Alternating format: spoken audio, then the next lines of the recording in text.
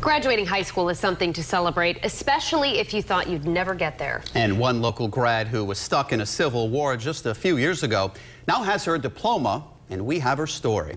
Eyewitness News reporter Walt Buteau with the details on what it took for this senior to get a cap and gown in this week's Street Story. We all take history. We found a student who survived it.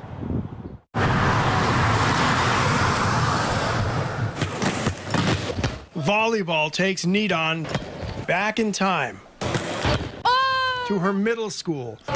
That's a world away from Mount Pleasant High. You played on a team? Yeah.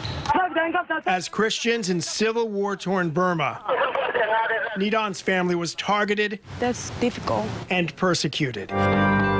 Before she made it out of high school, there was no choice but to leave the country.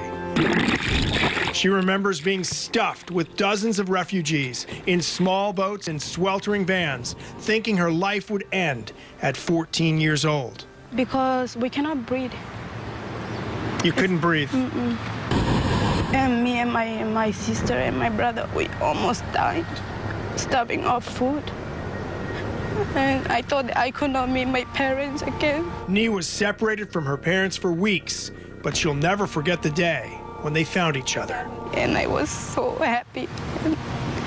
It was 4 more years of living in refugee camps before she made it to America. Hi, Mark. The first barrier was learning English. I was crying because I didn't know anything. By the time she got to Mount Pleasant High School, she was too old to play on the volleyball team. But she worked hard in class and credits her teachers and counselors with helping her become a straight A student while also earning a full scholarship to Rhode Island College. Did you think you'd ever graduate high school and go to college? Oh, no, never, never, ever. Thank you. I'll see you tomorrow. She hopes to become a nurse and someday return to Burma, even though the never-ending civil war continues. I don't hate them. I forgive them, even though they hate us and like... You want to go back to help? Yeah, help. Not afraid to go back to Burma, and in fact, after what she's survived, it seems she's not afraid of anything.